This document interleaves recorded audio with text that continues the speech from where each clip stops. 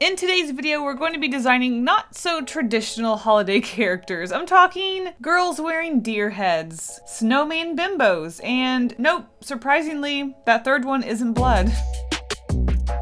To start off, we're going to talk about the reindeer girl character because I don't think you guys are quite ready for the sketch that started this series of illustrations. Might need to ease you guys into it a little bit because, well, she's naked. So anyways, this character is the second character I sketched for this series of illustrations, and originally going into this, I wanted a set of 3 characters that represented maybe different moods of the holidays. So maybe someone who isn't super into the holidays, someone who is way too into the holidays, and then someone who just kind of feels meh about the holidays. So originally this character started off as a sexy reindeer girl. She was jumping, she was very energetic, and her pose was very dynamic, but I realized that I just really don't want dynamic poses. I know this is probably going to sound very strange, but most people know my art style as being geometric and pushing shapes of bodies and faces and exaggeration. Almost stiff, but also energetic at the same time. I really love simple and flat character designs. I love bold colors, but I don't like a lot of detail. So going into this set of illustrations, I really had to tone down wanting to add details for some reason. I wanted to draw a certain way, but I didn't like the way it looked, so I needed to sort of reel myself back and simplify things, and I still don't think I simplified them enough, but I do really enjoy these illustrations. So let's talk about our reindeer girl. So as you can already tell, I decided to go with a sort of pin-up-y character who's wearing a sort of Playboy bunny-like outfit, except obviously we're going to theme it on the holidays, so it's a fuzzy deer costume, and I really, for some reason, wanted to draw a deer head. I just really had this silly looking deer head in my mind and I wanted to draw it. So instead of, I don't know,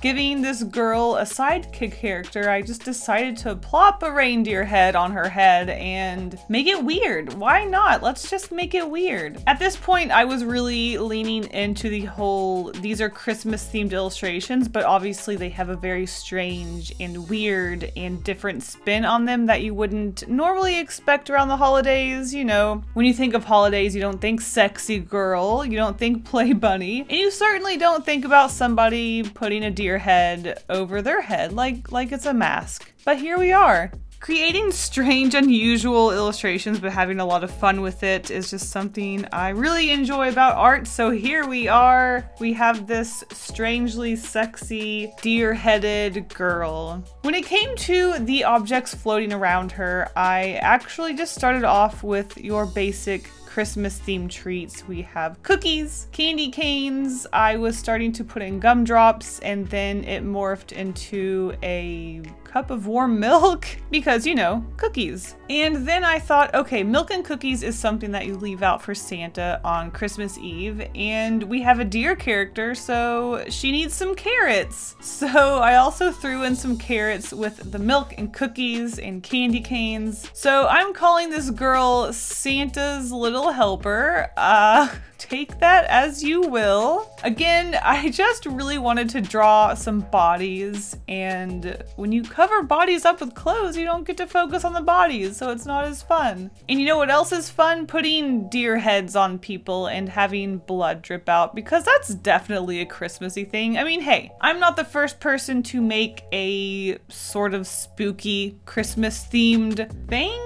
There are movies that are horror Christmas, Nightmare Before Christmas, Krampus, Die Hard. Not all Christmas things have to be wholesome, right? So that is how I ended up with this sexy reindeer girl. And yeah, I think the colors are very fun. They're earthy, they're brown, they're green, a little red. It's very Christmassy in a way.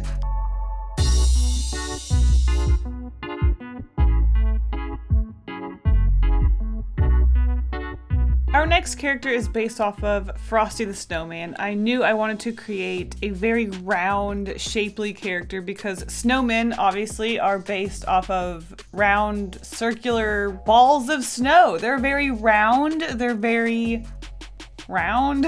So I wanted to create a character with a lot more curves, a little bit more weight on their bones. So at first I was going for a curvy girl and I just wasn't getting anything that I liked. And then I started to think, well, why does big and round have to be fat? It could be muscular. So I started to sketch a muscular character, and the next thing you know, my Twitch chat and I were getting way into the idea of this character being a himbo, which I feel like is kind of a fad thing right now in the art community. People are very obsessed with himbos. If you don't know, I've been getting into streaming on Twitch, twitch.tv/Kasey the Golden, same as always, links are in the description. I've been really enjoying working on my illustrations or emotes or just coming up with ideas with my chat, because you guys can be so creative, and when we all work together and create these dumb ideas like a snow himbo. Also, I have to say the runner-up name for this character was going to be a snow bro. We come up with some really great names, so I knew we had to name this character some sort of pun. It had to be a pun to do with snow or cold, but also he just looked like a Chad character. He kind of looked douchey, but I'm not the most creative at coming up with names, so I asked my Twitch chat what we should name this character. Next thing you know, Stabo18 is coming in with a Brad, as in brr, it's cold in here. Brad, get it? Our minds were blown. We couldn't handle Brad.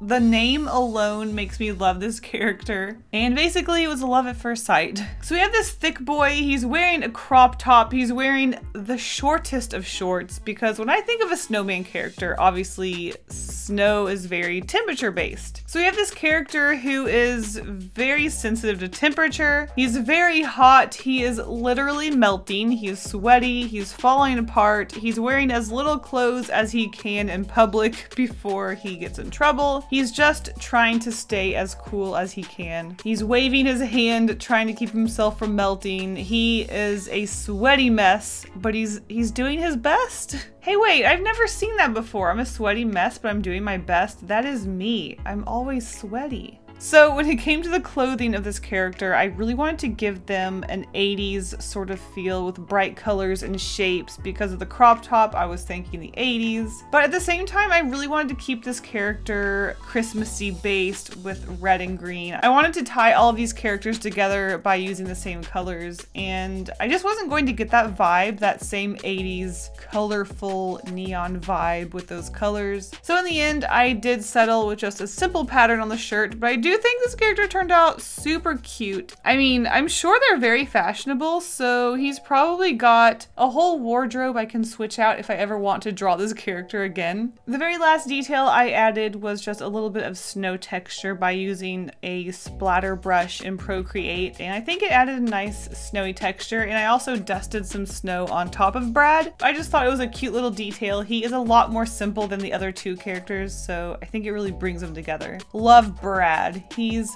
great.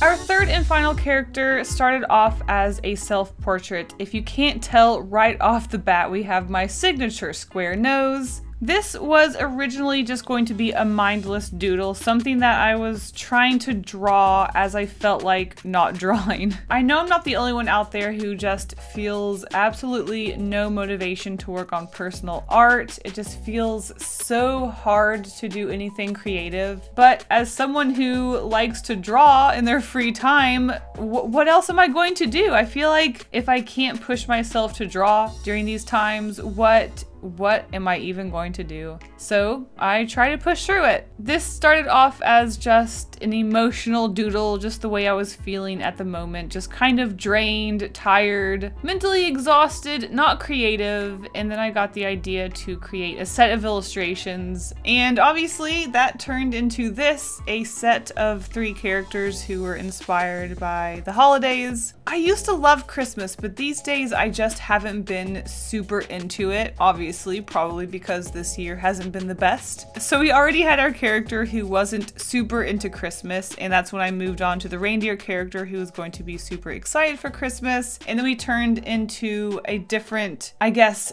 themed illustrations based off of certain things from the holidays. We have our reindeer, we have our snowmen, and now we have well, I actually wasn't sure what this was going to be when I went into it. Again, this is where Twitch chat comes in. You guys are so helpful when it comes to brainstorming and just bouncing ideas around. I opened this doodle up and was working on maybe adding some details to it. I think I started off by just putting a ribbon around her body. One thing led to another, and we decided that this was going to represent the ghost of Christmas past, present, and future. Because why not? It might be a bit of a stretch, but we got things working. So our character is wrapped around in ribbon because she is currently being visited by the ghost of Christmas present, hence the bow. The future ghost is the tiny baby ghost because babies come in the future. The ghost of Christmas present is of course the ghost with the bow on its head, super cute. And the ghost of Christmas past is our old man ghost in the bottom corner. Originally, he was not supposed to be peeping and creeping on her butt, but I didn't want all of the ghosts in the same corner, so I put the old man ghost down there, and I had him looking upwards, and next thing you know, everybody's saying the old man is a creeper ghost, and he's checking out her butt, which honestly, it's still pretty cute. I mean, look at his little old wrinkly face. Going into this one, I knew I wanted to decorate with some sort of Christmassy plant going around the character. Originally, I was going to just have a lot of floral stuff and leafage and plants just going explosively all around this character. But as I worked on the other sketches, I decided to keep it a little bit more on the simple side and have it as a simple garlandy, holly, whatever the heck this sort of plant is that I seem to draw a lot in my art. And it was just really fun to have the ghosts transparent and interacting with the plants. The ribbons were also a lot of fun. I really didn't have an idea of them being linear and connecting all into one ribbon around her body, but in the end, I connected them all and I think it looks really fun. If you're still wondering why she's naked, like I said, I just really was in the mood to draw some bodies and exaggerate the form of bodies and stuff like that. And overall, to be honest, I just really like to draw people almost naked. You know, there's artists out there who are super focused on fashion. They like to draw clothes and like crazy fashion or shoes, accessories. Well, I like to draw naked people, so that's just how it is.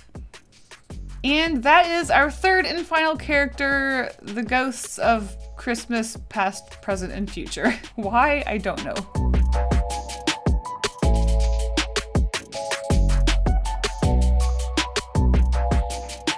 Thank you guys so much for watching to the end of the video. I hope you enjoyed these unusual holiday character designs. I had a lot of fun creating these characters, and I'll definitely be putting them in my Redbubble shop for prints and stuff, so check that out. Again, a link in the description, and I'll see you guys in the next video. Stay golden. But before I go, I'm back because I gotta give a huge thank you to my patrons for all of their support. You guys are seriously the best. Do you want early access to my videos, secret sketches, coloring pages, and more? Check out the link to my Patreon in the description. Seriously, thank you guys all so much for the support. Bye.